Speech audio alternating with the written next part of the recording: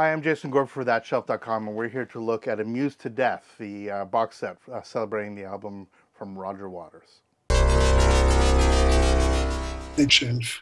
So, as many of you, if not all of you, will know, Roger Waters is a founding member of Pink Floyd, their bass player, principal songwriter after Syd Barrett stepped away from that role, shall we say. And when, along with David Gilmour, they sort of created this onslaught during the late 60s and early 70s of these incredible records done by Pink Floyd. Obviously, so much of that was this turbulent time amongst the actual bandmates, resulting in a couple interesting projects. Pros and Cons of Hitchhiking, for one, is ostensibly the first Roger Waters solo record, but I think it's an astonishingly excellent Pink Floyd record that just Pink Floyd didn't do. You have Eric Clapton doing David Gilmour, but that's of course time for another conversation. That certainly kept that sound. Then you have stuff like Radio Chaos, a much more sort of 80s-ish sound. And then in the early 90s, when I was actually in university at the time, he came out with Amused to Death, which again, I was just starting second year. I was just starting, I had shifted from English to poli-sci. I would eventually end up in philosophy. But the point is that I was very politically active, very much following all the stuff, all the nonsense that had happened during the first Gulf War, and had felt this sort of the right level of indignation about the politics that you do when you're sort of at that a 19, 20-year-old age, as opposed to the old man that I am now. And this album came out, and the sound of it, the sonics of it, I just obsessed over. This is one of those records, in the way that Dark Side of the Moon would have worked for many people in the early 70s, where they'd sit there with their headphones. This felt like a record for me, like it was contemporary. It was this new thing that spoke to me. The lyrics spoke to me. The way the sounds worked, just absolutely captivating. It was mixed in this way that created this three-dimensional sense of space, which I absolutely just went gaga for. It was my dream to one day have some sort of surround system. Again, early 90s, this was next to impossible. I used this CD for testing to this day tracks from this record. There's a very specific drum sound that sounds like it's cacophonous. It sounds like a concert playing, and the thump of the bass drum. I remember, again, 92, 93, I was actually designing my first serious pair of loudspeakers, and the test track that I had over and over again was a when you actually heard the hit and felt the hit, I knew I had something. When I bought my first Deftex, that's what I used. One of the first things that I played on my reference B&Ws is what I use. When I get new headphones, is something I use. I know the sound of this record so very well because I lived this sonic landscape for so long. One of the things that they did after CD is that there's a really lovely surround mix of this that's sort of truly in a multi-channel form, takes some of the stuff that was hinted at in the stereo space. But again, because I know the placement of every instrument within this sort of virtual space that Q-Sound provides, that's the proprietary way that they had of mixing, so it sounded like the dogs were sort of barking behind you, etc. I was really excited to actually get this eventually on vinyl, now that my analog setup is frankly substantially better than my digital setup.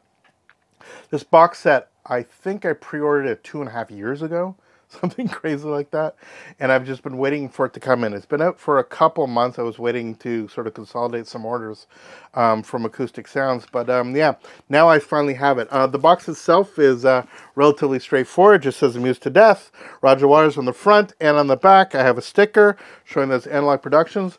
The box itself, as I'm about to crack it open, is sort of like, it's not like the UHQR boxes, you know, with the wood and all of that stuff, but it's very much like some of their other sort of multi-disc 45 sets, things like the Harry Belafonte, which you can actually see on another video on this channel when I celebrated the life and unbelievably remarkable career of Belafonte.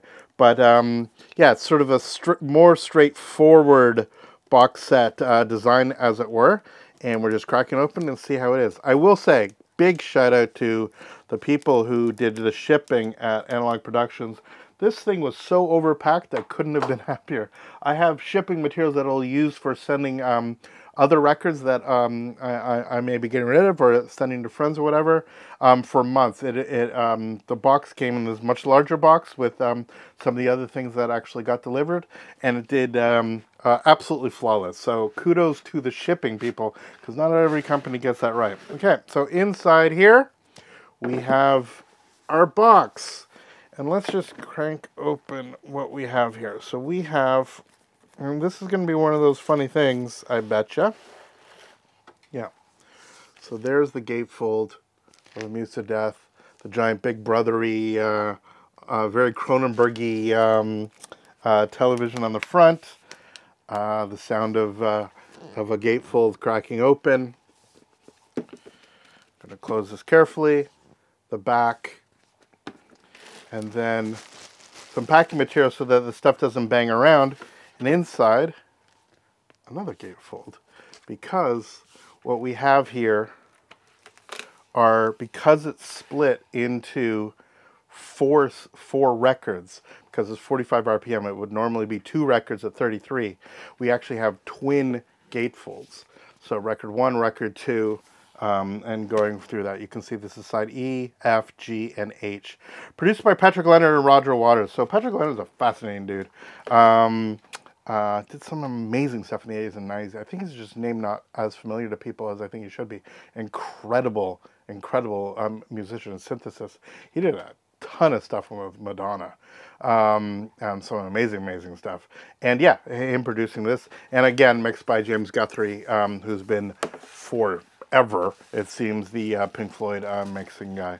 So yeah, Ballad of Bill Hubbard, What God Wants, Perfect Sense Part 2, Bravery Being Out of Range, Laid Home Tonight Part 2, Too Much Rope, What God Wants Part 2, What God Wants Part 3. So very much, and that's just the first record, second record, Watching TV, Three Wishes Is a Miracle, and of course Amused to Death. So let's look at the records, but themselves. The gatefold, inside the gatefold, we have the full lyrics, which is wonderful. Yeah, there we are. Vocal EMI synthesizer intro bass by Roger Waters. Keyboards choir arrangement by Patrick Leonard. Yeah, it's just an amazing sounding record. Inside we have, in the sort of mo-fi-ish sleeves, the sort of thinner rice paper sleeves, which I replace with the 3mm ones. But the record itself looks pretty spotless. I see a signature right here, actually nicely scrawled, and that signature says Bernie Grundman, which is always lovely to see. Hand etched, the record looks absolutely flawless, as one could expect. I see no, I'll look a little bit carefully, but I don't see any particular seam splits or anything. And yeah, I have here, I mean, if I didn't want to keep in the box, I have here sort of 2 gatefolds that I could easily just store it in that way and sort of be good with that. Wrap them and then put the box somewhere safe. Again, there are people who don't really want this box and will just actually have it with the gatefolds themselves. I'll probably keep it in the box because I'm slightly neurotic that way. But it's wonderful that inside the box you actually have proper, honest to God, sleeves. Analogue Productions is actually really good at this. Of providing you proper tip-on style record sleeves. So yeah, lots in a good way. Cut 45 and still lots of space there. It's probably very difficult to see in the light, but you can see where these sort of grooves end and you have inner run out. Of course, running at 45 means you get a little bit more bass, a little better reproduction of lower frequencies, especially for vinyl. It's always a challenge because now you got more space, but also on the outside you actually get more impact. So the more you can stretch it out over a number of records, the better it is. Yes, excuse me, I could do 33 RPM. There are other versions that have that.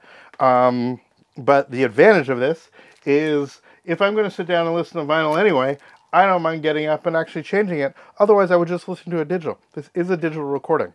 And yet, because it's a digital recording, it gives the opportunity of the mixing engineer to actually tweak it specifically for vinyl.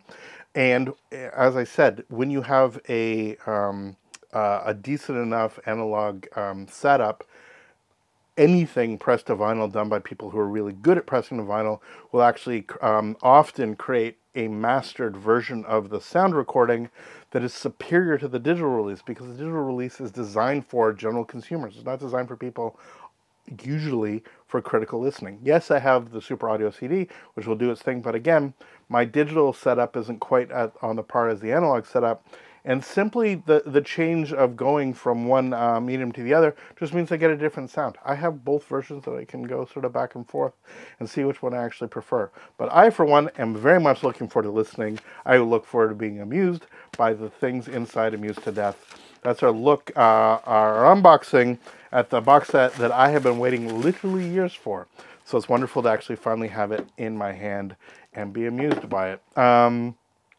Giving money to Roger Waters as a nice Jewish boy.